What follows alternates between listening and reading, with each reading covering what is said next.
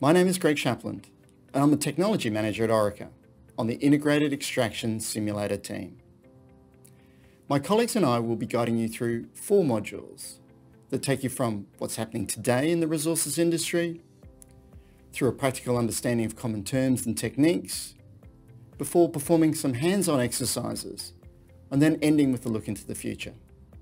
A key difference of this course from the plethora of data analytics and machine learning courses on the market is its focus.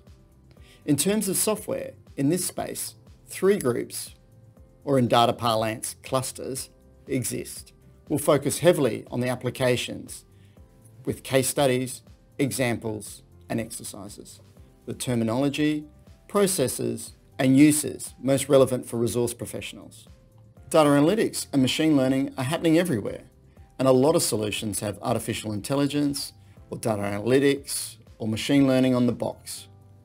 We'll try to demystify some of that by explaining the key principles and terminology and knowing what they are and what they are not.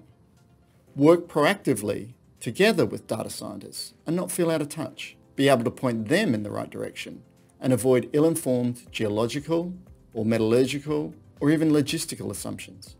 Awareness of commercial applications and ensure they are fit for purpose. Experience some techniques for yourselves by following our hands-on exercises. Articulate the value proposition for the site or operation for applying these techniques. Data scientists can't do that.